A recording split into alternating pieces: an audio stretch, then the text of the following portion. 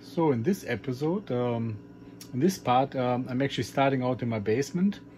I'm making a new inspection panels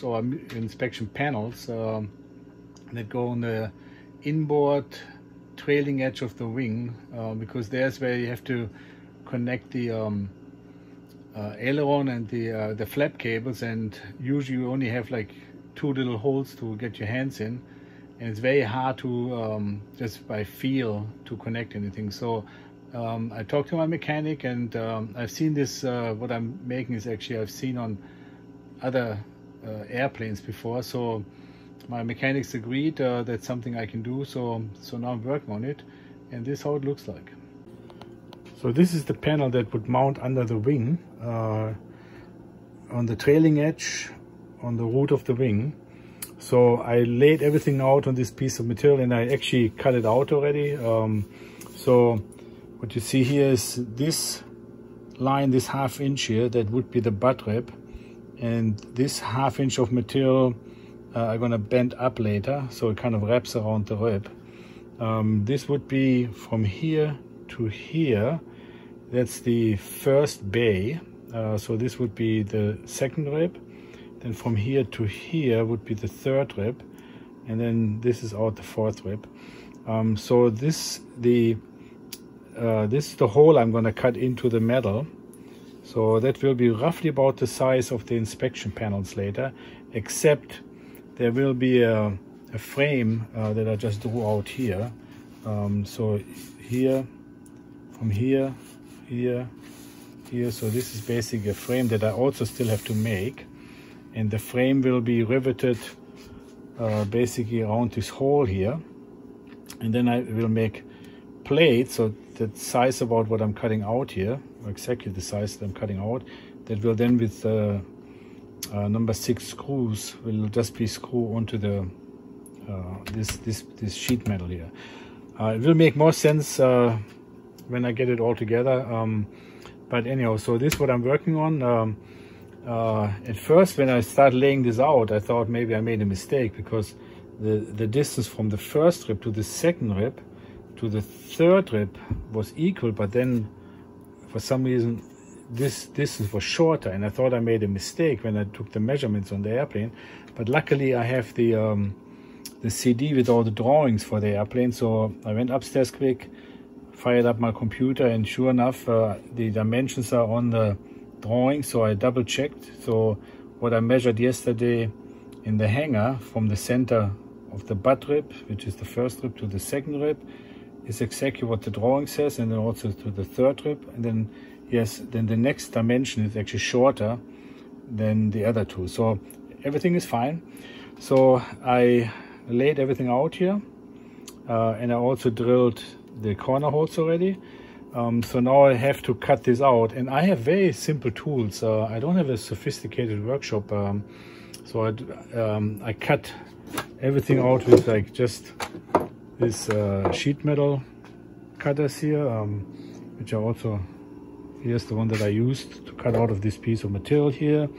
I have just a simple drill press, grinding stone, belt sander, and then just basically hand tools, but that is all you need to make something like this. To cut this out here, I have this nibbler here, so I will show here in a moment how I set this up to get a straight cut, so that you guys can see that with just simple hand tools you can actually make some inspection panels like this. So here's the first cut I did with this nibbler. As you can see, it's very straight. So I'm going to set up the second one now, and I'll see if I can actually videotape it so you guys can see how I use the nibbler to cut out these holes in the sheet metal here. But as you can see, it's a very straight cut. So I'm just using this piece of wood here as a straight edge. I set my nibbler in here, and the distance from the line to the edge of through the wood for my nibbler has to be 9 millimeter. So just use my calipers here and make sure everything is parallel, and then I just on the nibbler.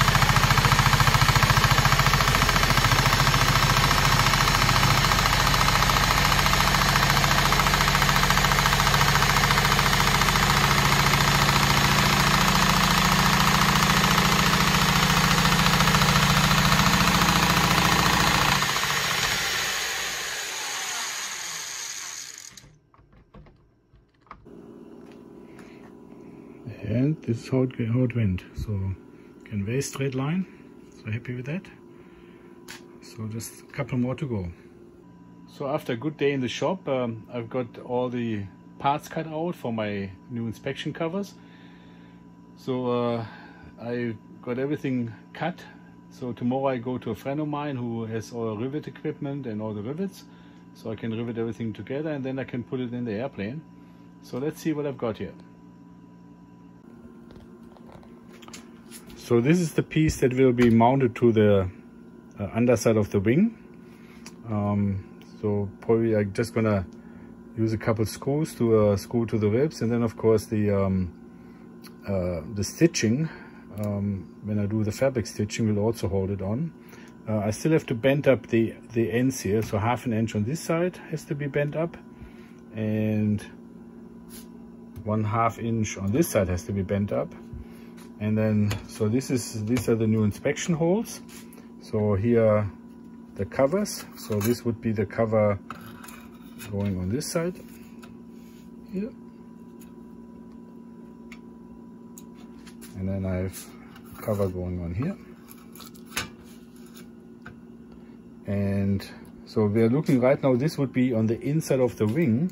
So to hold the covers in place, I made these frames here.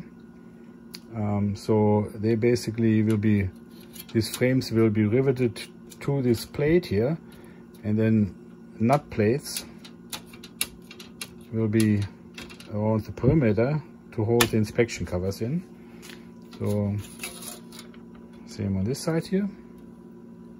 So the actual hole then that I later have available to work through to get to the aileron cables and the bell crank for the flap is actually this big, so I can get my whole fist in there. You can actually get with 2 hands in the first and into the second bay of the wing. So it will be a big improvement. So again, tomorrow I'm gonna rivet everything together and then it's ready to go onto the airplane. Good morning. I've made some good progress here. I actually just flipped the wing around, got the fuel tank in, and I also made my inspection panels. I will show them in more detail here in a moment. So I was just pressure testing my fuel tank here because I put the fuel cylinder in, connected the fuel lines and everything, so I want to make sure everything is nice and tight. So what I do is I tie a little balloon to the outlet, fuel outlet here, and now I can pump up the balloon or pressurize the system, and when the balloon is about the size of a tomato, it's about enough pressure, and then I just use some soapy water and I spray it everywhere, and everything is tight.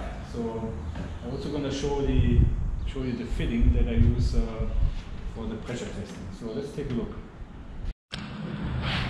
So here's the balloon that I tie around the fuel outlet, and well, the wing is upside down right now, but here's I made an adapter when I used to have access to a machine shop. So I use this adapter here.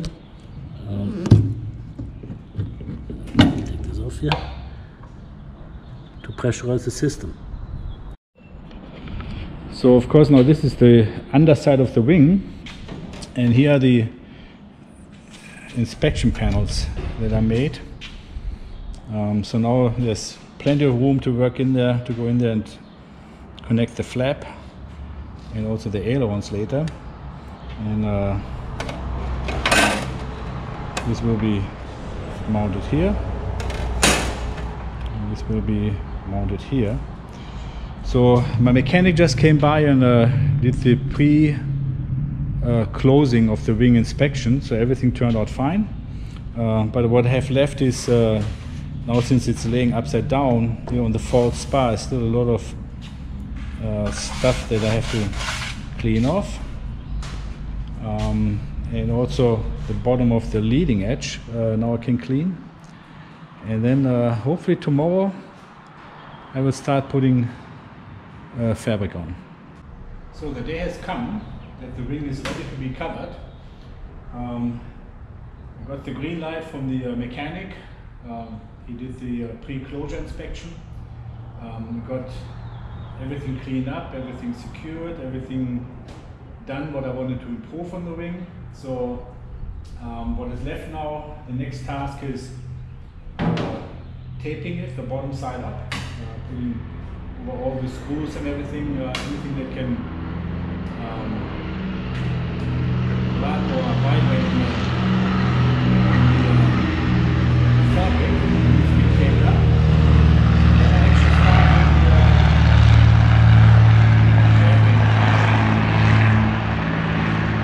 want to start with the covering process. So first, fabric goes on the butt rib, on the end rib, where I have a dual wing tape. So I put fabric over that rib, over the wooden rib, and then I can lay out the fabric for the bottom and start gluing it in place, so that it's going to be ready for shrinking then soon. So let's get going on the taping.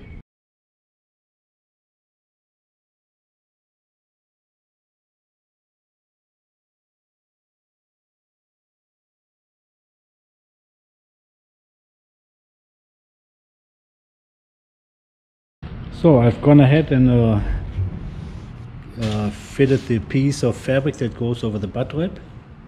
Of course I have the extra fuel pods coming out here and here for the auxiliary tank, and then here I need to get to the bolt when I put the main tank back in. But overall looks good, so I think I can start gluing that in place.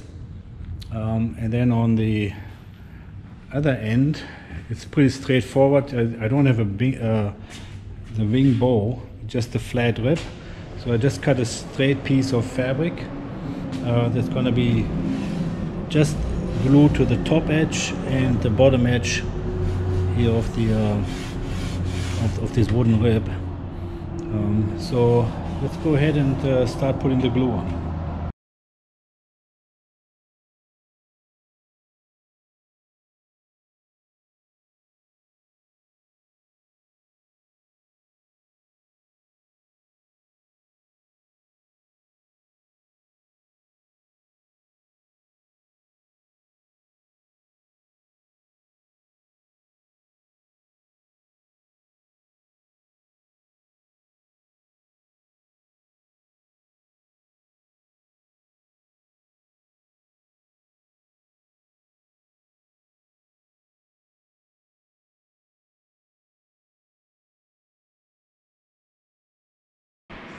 So yesterday I got the butt rib and the tip covered.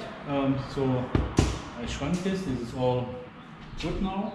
So I just went ahead, marked my glue line on the leading edge, and I put glue all around the perimeter of the wing. And I cut out a nice piece here, big piece, to do the bottom of the wing. So that's what we're going to do right now. So let's get the fabric attached to the wing. And then we can go actually the shrinking. And then later today, friend will come by and we put the wing back on the rotisserie. So I can flip it over and do the top of the wing next.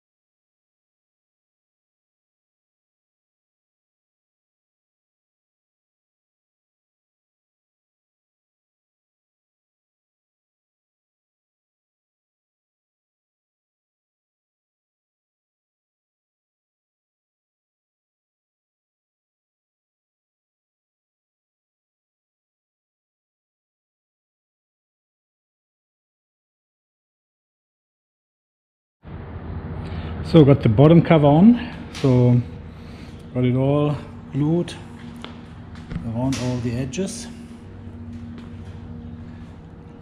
There's the landing light cutout, the tip rib, which of course will be hidden by the doped wingtip, and then here along the false bar. So now the next task is to actually do the first shrink at 250 degrees. So there is actually already pretty good tension on it for that it's not shrunk. Because remember, I don't know if anybody knows, but fabric will lose about 10 or shrink about 10%. So I think it's like a 13-foot wing here, so 1 1/3 of a foot will actually shrink. So that will give, after you do the final shrink of course, so that will give a good should give a good tension to the fabric.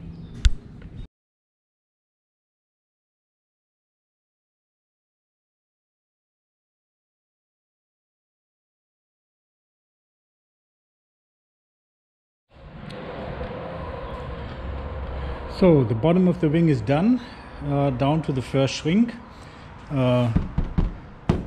This is only the first shrink, 250 degrees. But this way you get, I think, the most of the, where the fabric actually tensions the most. But there's still a 300 degree shrink coming, and then of course the big one is the last one with 350. Here the wing strut mountings, and even with all this tension the fabric is actually not ripping or anything, but that's going to be the next task, cutting this open, making a patch going around here. So here's the wing, the landing light opening. So I was first a little bit concerned because I had quite a few wrinkles here in this spot here, but everything came out just fine. So I'm happy how it turned out. Here again is the false bar. This is the fuel drain and the auxiliary tank. Need to cut that at one point and put a patch around before I do the final shrinking. So everything looks good. So it was a good day. So either later today or early tomorrow morning a friend will come and we put the wing on the rotisserie so I can turn it over and do the other side.